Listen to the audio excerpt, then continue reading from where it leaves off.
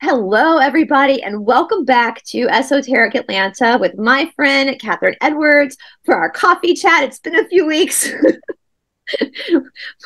Catherine's been away. I died and was resurrected. I don't know. We've both been sick. It's been quite a few weeks, but nonetheless, we're pushing through today. How are you, Catherine?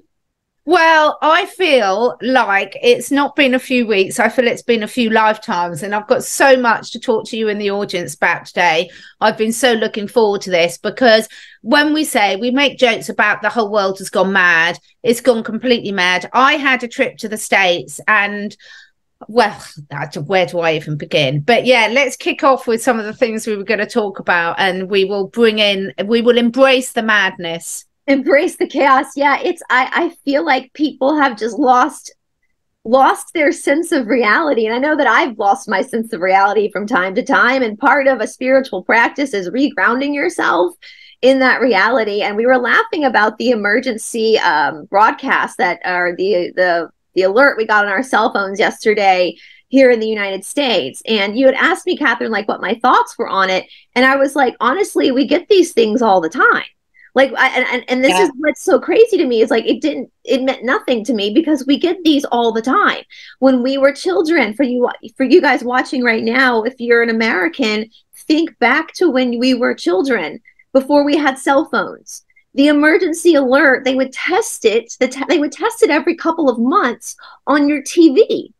And so you would be watching TV and all of a sudden, the screen would go, it would be the rainbow color, and it'd go, and it would do this emergency alert sound and say, this is just a test. Repeat, this is just a test of the emergency broadcast system. This is just a test. And it would last like 10 seconds, 20 seconds, and then it would go off and your show would come back on. And so we've dealt with these. I'm 40 years old. I've dealt with these for 40 years. There was and I was laughing with you, Catherine, because it went off yesterday at around 2:20. And there's this great Instagram page that I follow, and it's called Southern Humor. And it talks about like Southerners, like how we can smell rain coming. And one of the videos they show is that a Southerner will sleep through anything. We'll sleep through tornadoes. We'll sleep through hurricanes, unless the air conditioning gets cut off. Then we wake up, And so I'm thinking even with an EBS, most people in the South are just going to throw the phone against the wall and go back to sleep anyway, So it's not even that handy of a thing to alert people. I mean, when you were in Texas, you got the Amber Alert, which is I got it on my phone when I was in Texas, and I was like, "What's this? How do I turn it off?" Because we don't get those over here. But I was laughing because I haven't watched a lot of it, but I saw so many people, and the truth is, talking about you need to turn your phone off, you need to wrap it in tin foil, and this complete delusion. Now, I think it was last summer, we were having a test of an emergency broadcast in the UK, which actually failed catastrophically because most people's phones didn't go off. So that was interesting. But we had the same thing then with everyone saying, oh, it's going to activate the graphene oxide in you. You're all going to drop dead. You've all got to do this. You've all got to do that. And it was just unbelievable, Bryce, because I was, on the day it was going off, I was at Wembley Stadium watching a big football match with my daughter. My husband and son were at another big football stadium. And it was like, look, guys, get this in perspective. If they're going to do things like that, how obvious would it be if they put an emergency sprinkler and everyone just dropped dead? I mean, one, that's just pretty silly, really, because it's pretty traceable to who's doing it. Right. Secondly, they've been putting these poisons in this for years and years and years and years. If people just actually started looking about what's in their breakfast cereal, which we're going to be talking about in another thing, if they started looking at what's in your meat, anyone who eats crab sticks or salmon and prawns, about how that's nothing to do with it. It's all coloured, dyed, everything. Yeah. So this delusion of it makes me so frustrated, really. And like you said, it is really important to say we've all fallen for it. But isn't this like the main message of what we've all been talking about for the last few years? Is once you've fallen for it once, the idea is you learn from it. Yeah. And don't just keep repeating it. And what I'm seeing is it's just repeated. And then everyone keeps putting out, as soon as someone puts out on their video, this is not meant to cause fear, this is this. It's like, you don't say what you're not doing. It shows that deep down there is a cause. It's like the people whose relationships are always in the worst, always posting love things to each other on Facebook, you know? It's like, honestly, guys, if we want to be taken seriously in any shape or form, we've got to do better than this. Oh, absolutely.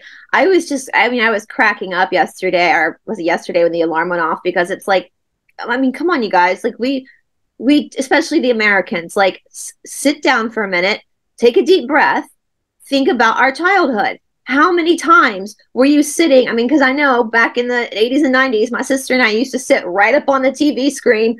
Don't do that. We've learned now, because usually the remote was missing, so you have to change the channel by your hand, you know. And how many times we would be watching a cartoon or some show, and all of a sudden it would just shut off, and it was an emergency alert, and they didn't send us.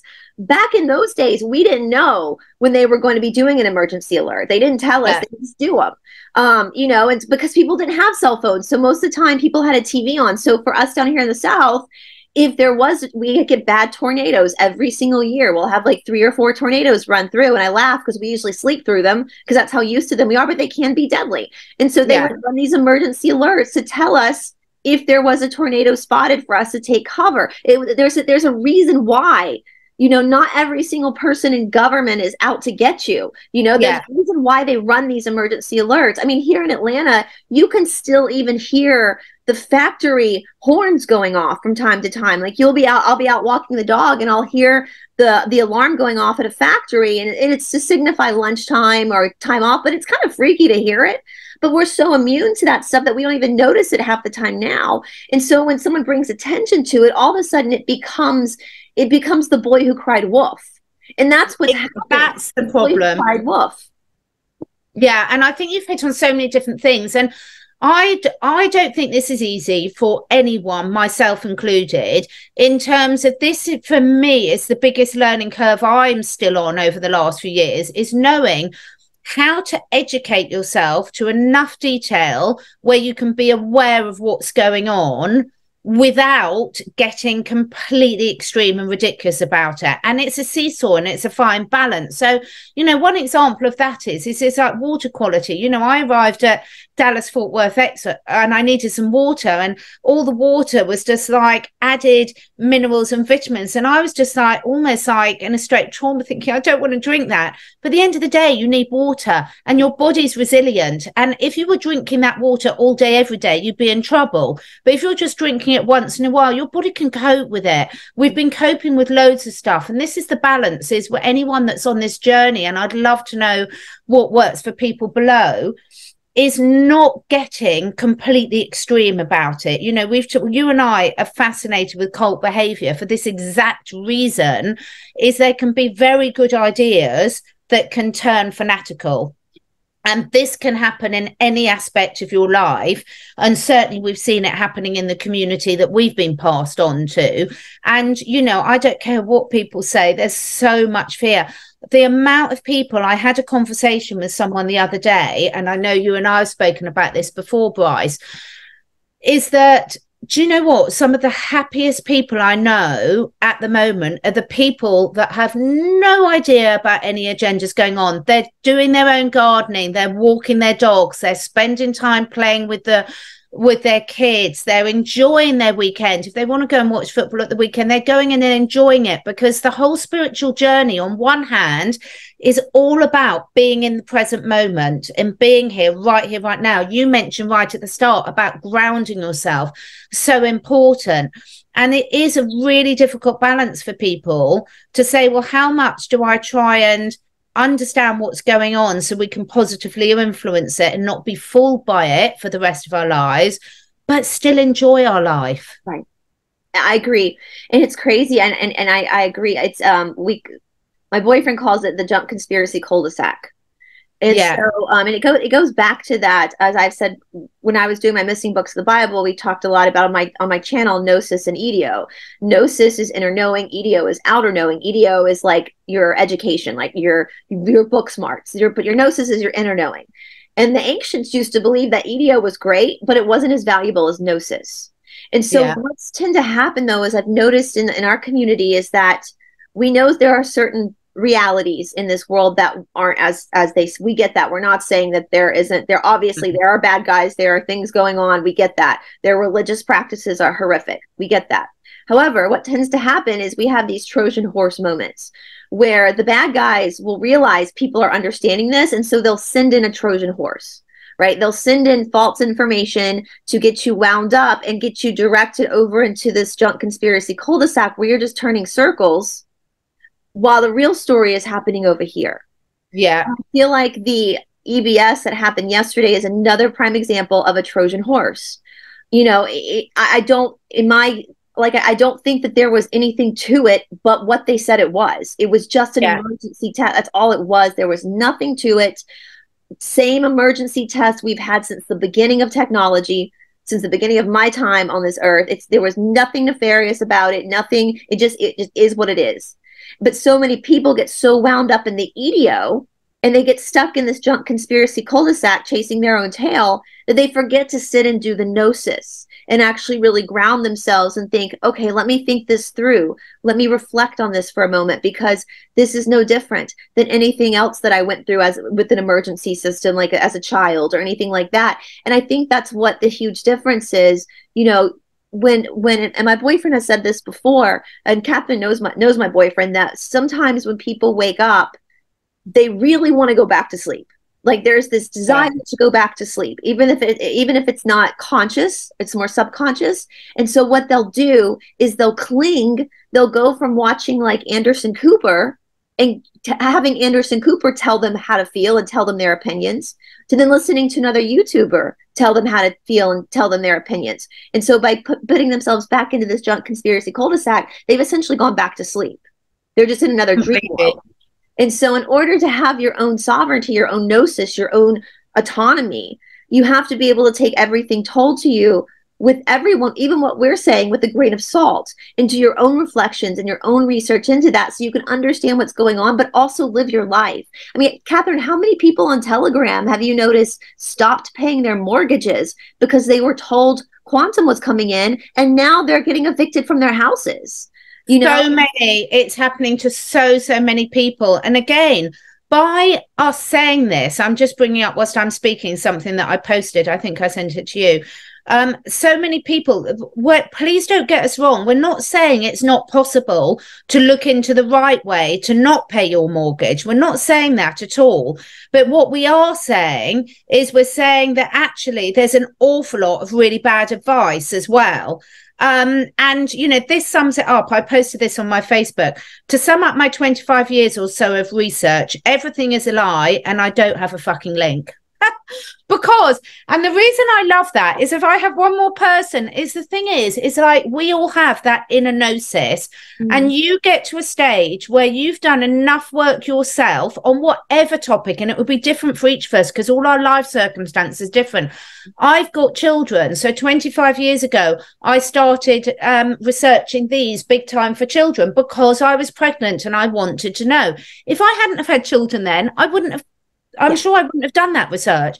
So what I'm saying is we've all got different priorities because our different life circumstances will affect what's a priority for us at that time in our life. You know, now my children are adults, my priorities have shifted completely again because they're making their own decisions for things now. But the whole point about that is some people, you can never please everyone. So some people want research on everything, but if you want that research, it's your job to go out and get it. And there can be people that can help you, but it's not their job to provide it, because if we're talking about a certain subject, you know, the information that Bryce might need to convince her might be very different to what I need. It's not our job and it's not anyone else's job. And going back to the emergency broadcast, really controversial, but if you look at what's happened in Lahaina, you know, they didn't put off, I know that wasn't the emergency broadcast system started, it was the sirens, and they didn't put them off, and quite frankly horrendous that they didn't. And there was a lot of other dubious goings on there that you all know about, but it's a bit, you're buggered if you do and buggered if you don't. The fact that we've all got these that we carry around everywhere with us, can be life-changing. They can save a life. You know, I've never had an Amber Alert for a child go missing, and it came up on my phone while I was in Texas. If that was my child missing, I'd be so grateful that everyone had one of these in their pockets. So if it's really important and you're really worried that someone can send a message through your phone to exterminate you, because we've all got graphene in us. It's not just in the you-know-whats, it's in everything, you know, and you wouldn't know whether you've got it in you or not. If you really believe that, then you shouldn't be carrying one of these. You shouldn't just be putting it away for one moment, because if they really wanted to kill you, they wouldn't tell you they were going to do it at 2:30 on a Monday, Tuesday, you know. So this is what I mean, is it's very easy to blame other people, but if it's that important to you, I will not get in any electric cars for loads of reasons. I will not get in one, and the reason I don't is I genuinely believe, I'm not asking anyone else to, I genuinely believe that they're death traps because of the EMF. I believe they're like Faraday cages, and I believe they can burst into flames. I believe they can be controlled by nefarious people.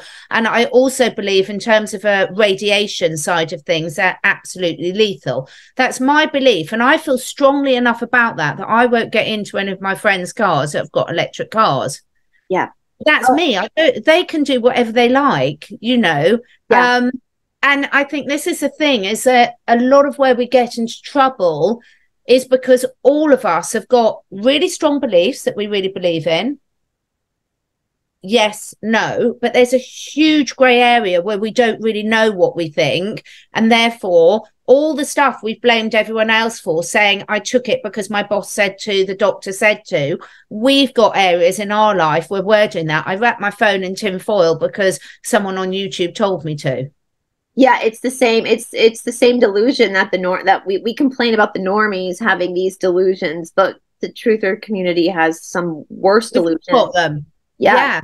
And it's and then that's the thing too about like cult behavior as well, is that even Catherine, even you and me sitting here right now saying, you guys, I don't think that EBS was what you think it is. It's just a normal, we're going to get pushback. We're going to get fair game. Oh, massive. People are going to try to censor us because that's what cults do. Right? That's what cults do. So if you are in a community where you can't question the narrative, where you can't question, where you can't say to that YouTuber, hey, I'm kind of suspicious that this EBS was not what you guys think it is. It just seems really normal. And you get censored for that or kicked out of the group. You're in a fucking cult. Like that's what cults do. And that's one thing, like I know Catherine, I've talked about it online. I know both of us kind of want to remove ourselves from these communities because we want to be able to question the narrative, whether that narrative is coming from the mainstream media or from YouTube. It's still a narrative that's being sold. And I want to always be questioning that, because the minute you take the knee to anyone, whether it be the mainstream media or YouTube, if you're taking the knee to somebody and not questioning them, the minute that starts to happen, we're in trouble as a society, right? We constantly questioning. Yeah, we've got to be in a community. If you've got a community, you've got to be able to have these challenging discussions. So in the UK, I don't know how much anyone in America will have heard, but it's gone completely bonkers with people being censored. A lot of you have probably heard about Russell Brand and what's been going on with him. Now, you and I have had so many, and when I'm saying you and I, please don't think I'm pretending that Bryce and I are special. Along with so many millions of other people, have had so many conversations where we've said, Bryce, both things can be true. Yeah.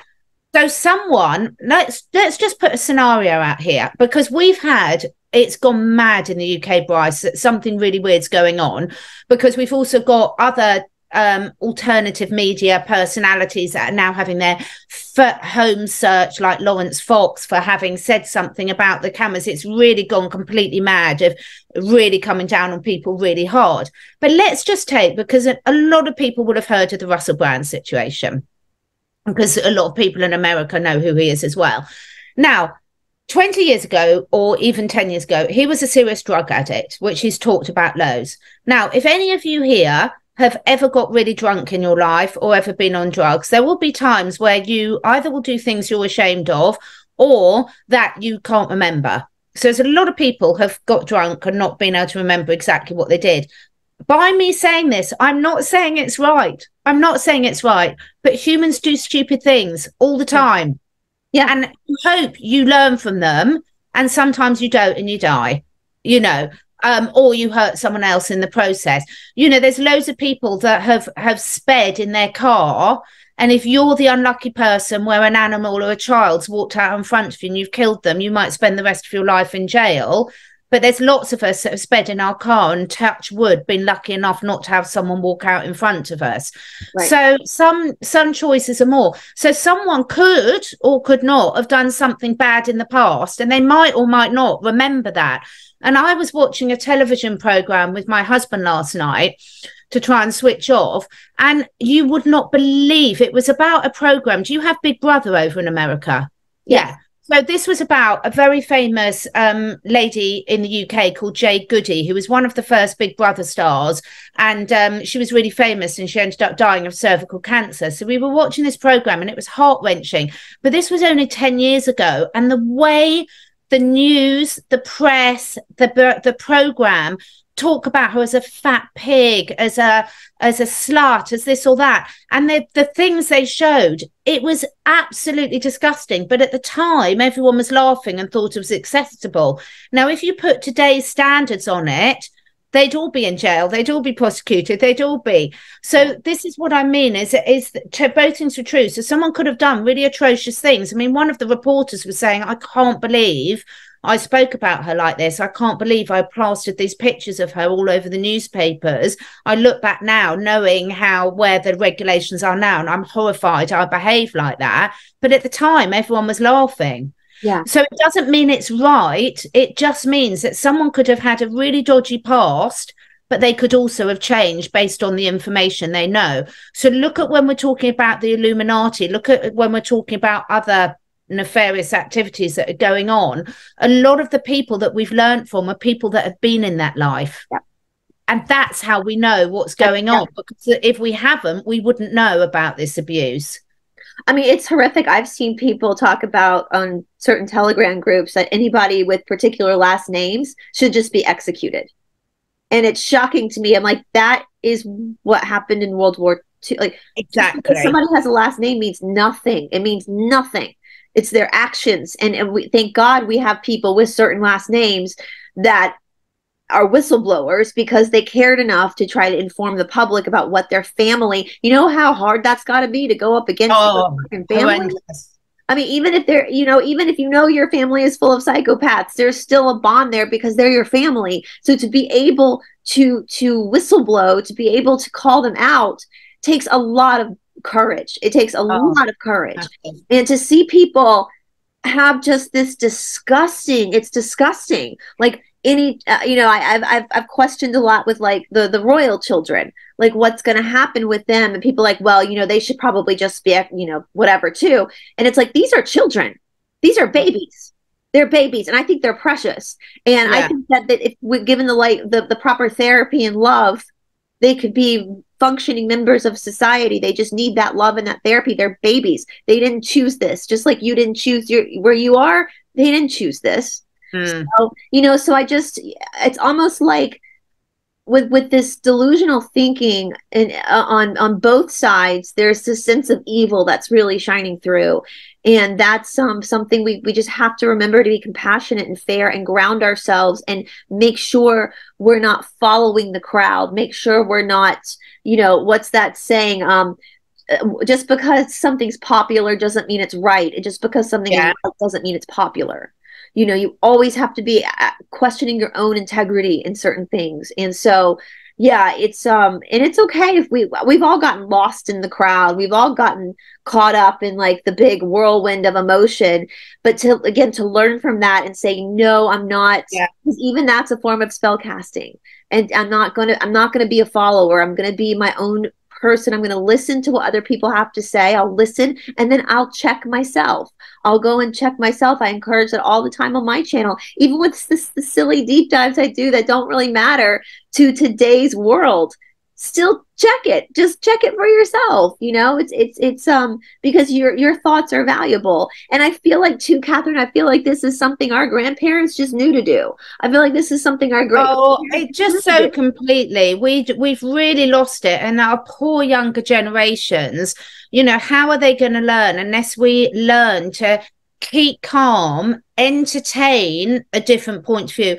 I cannot tell you, even as recently as last week, you know, when you meet people, you know, you can meet people on screen or hear about them or see their circumstances. And then the nature of humans is we will make judgments. Yeah. It's a survival instinct to make judgments. You've got to make a judgment all the time. If you're a deer, you've got to decide whether it's safe to come out and go and eat the food or not. We're exactly the same. Inherent in our survival instincts is you constantly have to make judgments about things all the time. But the difference is do you learn from them? And I can tell you, I still get it very wrong with people. You know, I'll make judgments and then you have a conversation with you and you're like, oh my God. And it's so true, that saying that they say, you know, every single person is going through something.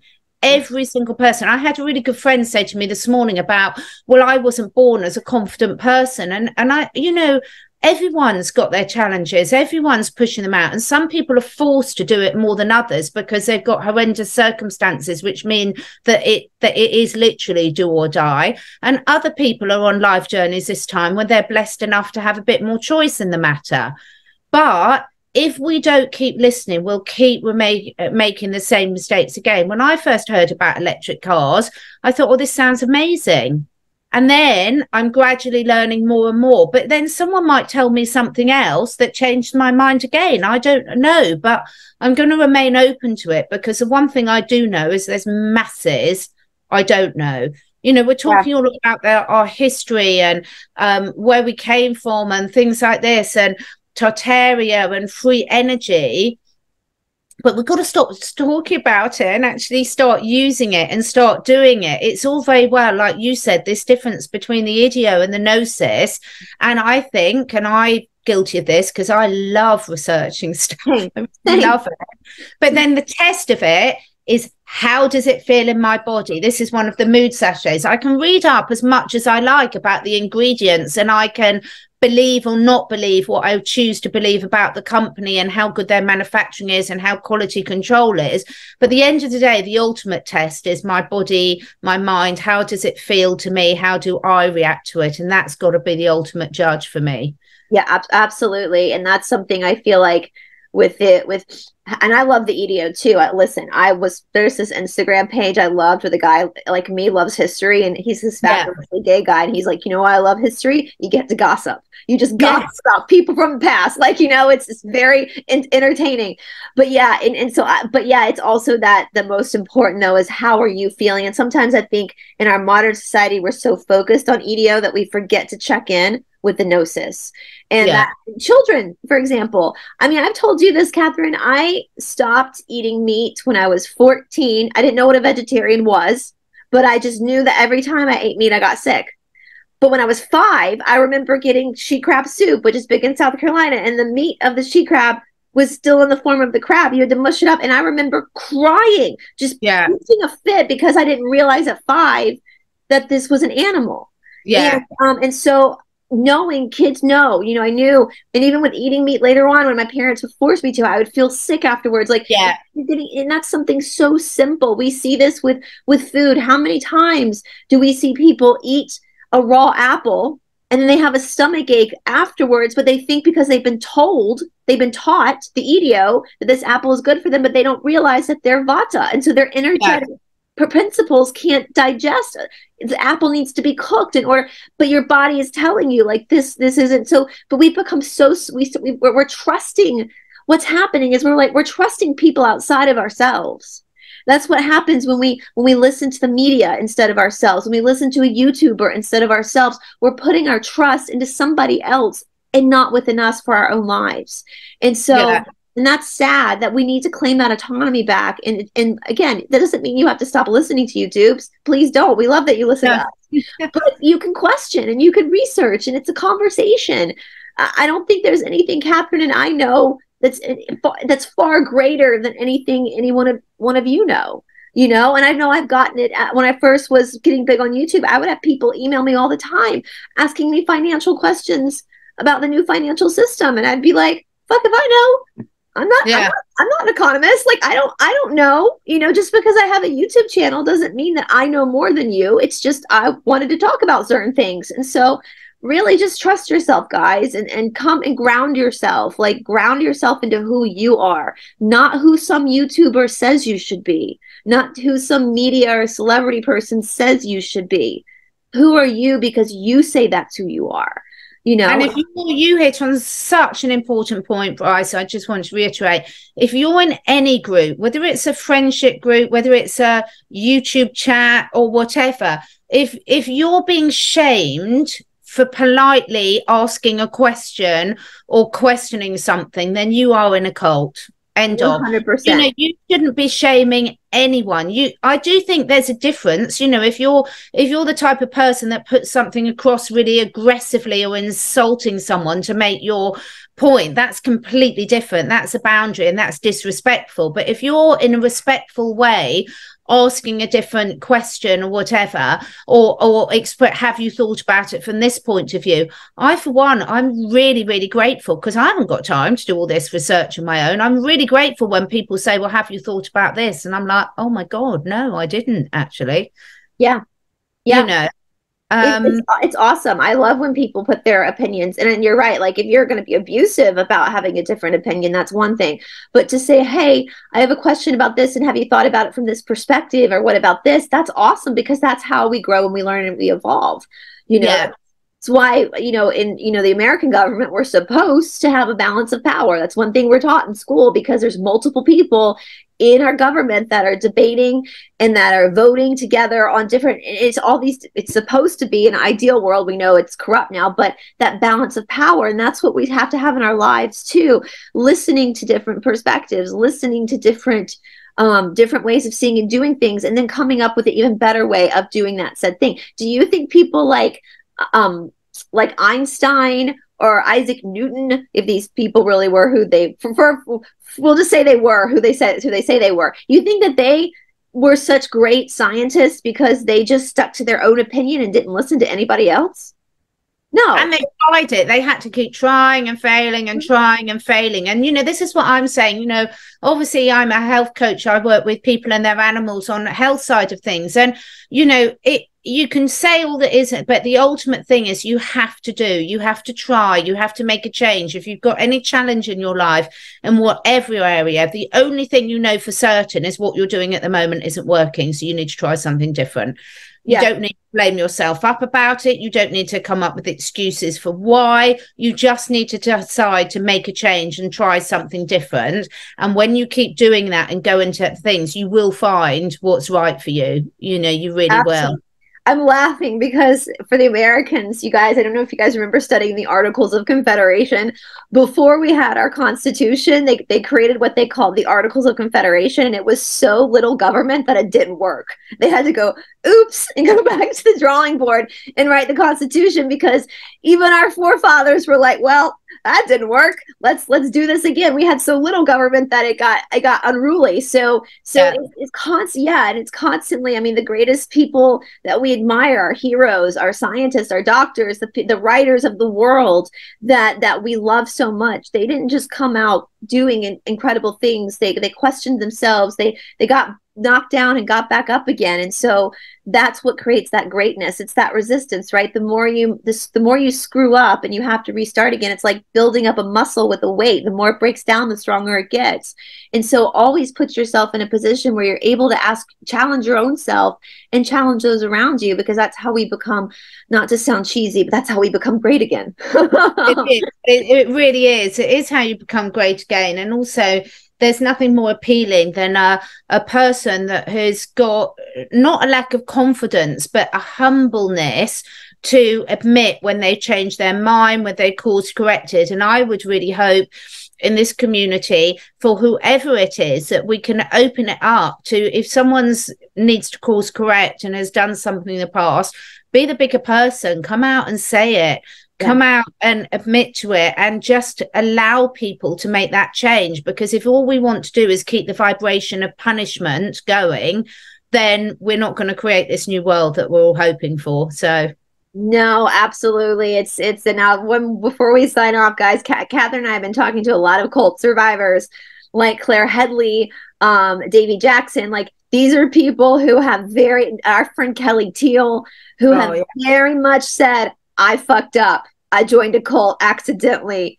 And I've heard Kelly say with Andrew Gold, like, how embarrassing it was to realize, but just to own it, and just to own it anyway, and how many people they're helping by talking about their story. And so don't ever be that humility to be able to say, I screwed up, and this is my experience, so hopefully you won't ever have to go down that road too. And so yeah, absolutely, guys. Anyway, Catherine, what's going on your channel? What's going on with you? Any new stuff for the I've been really busy because I've been away traveling, so it's been quite quiet on my channel. But for anyone that really talking about empowering yourself, did a beautiful interview with my friend Marina, who's a holistic dentist, yesterday, and she is a brilliant example because she was trained by the medical profession in the conventional way. She had a freak accident, which meant that she had some time off and decided to explore some different, and then realized that everything she'd been taught as a traditional dentist was not great. But she has the humility to share that journey and learn from it and course correct. And I think everyone will get something out of that interview because it's very solution based. I've got a couple of great people coming on next week, which will be different, new guests to my channels, where they've been very much on the awakening journey, and they're going to share some of the lessons they've learned and the tips for how we can keep this open mind, keep on this exploratory journey, but still really make the most out of our lives now, not be putting everything on the back burner and waiting. And also, like you, I've got an exciting new course coming through. But next week, we are hoping to do an Instagram live. So for our coffee chat next week, please sign up to both Bryce and my Instagrams. The links will be below, because we're going to try an Instagram live, because you'll be traveling. And so we want to be able to do something where we can be more flexible on the location of it and everything. Yeah, make sure I'll put in the description box below a link to Catherine's Instagram as well as my Instagram. I'm excited about this. I know we talked about going forward as well, perhaps doing our coffee chats as lives anyway, when we come back to the YouTube platform. So if that's something you guys would, so we're not just talking to ourselves, that we can actually have an interactive conversation with you guys, like we're actually having coffee together. So let us know your thoughts about that down in the comment section below. And again, I'll put both our Instagrams in the description box, so you can make sure you're subscribed, follow, whatever the word is for Instagram. Whatever it is, yeah. I love Instagram. Listen, if I'm not careful, I will sit on Instagram all day watching people's reels. People are freaking funny. Like, there are some really, one of my favorite people ever, you guys. You'll have to find this guy. I sent him to Catherine. It's White Lady Comedy. It's this black guy who's a comedian who talks about how white women have this ability to, like, animal whisper. Like, he shows videos of these white women out there rescuing wild animals, and he's hysterical talking about it. And so I'm really enjoying the Instagram and all the cool humans that are out there that have really funny pages. And I love it. I have to be one of the really sad people, and I know everyone takes a piss out of it, but I am a mad cat lady. And for me, it's such a great pick me up. You know, if you can, if you're feeling a bit overwhelmed, if you're feeling a bit down, go and look at some of the cat videos, because you can't help. Because the great thing is, I mean, I do find some of the dog and other animals, they could be verging on abuse, to be quite honest. You know, someone sent me one the other day, and it was all this monkey and dog, and I was like, there's no way they'd do that. Those animals have been drugged. But the thing is, if any of us that have got cats, we know we can't force a cat to do anything. So I've never seen a cat video on Instagram that's made me think the cat's being abused, let me put it that way, so I can relax and just enjoy them. There is a really funny with monkeys and dogs. That's funny because monkeys are in India, and you never see the street dogs and the monkeys interacting at all. It's like, and I think the street dogs know that the monkeys will kill them, so they stay away from the monkeys. But there is one account. This guy does these voiceovers. They send him videos of dogs, and he does voiceovers for the dogs, and he's hysterical. He's so funny. Just the dogs are just so innocent and just so lovely. just so sweet. And so, so I love it, you guys. So make sure. Yeah, it's always a way to cheer yourself up. If you're feeling overwhelmed, go and look at some of those videos and you'll cheer yourself up. Yeah. Cool. So anyway, you guys, all right. Well, let us know your thoughts and your opinions down in the comment section below. I hope all of you guys are doing well. I know Catherine and I have both been sick, and I hear from some of you guys that you've been sick too. So if you're on the mend, please take care of yourself. And yeah, we will talk to you guys soon. Bye, everybody. Bye.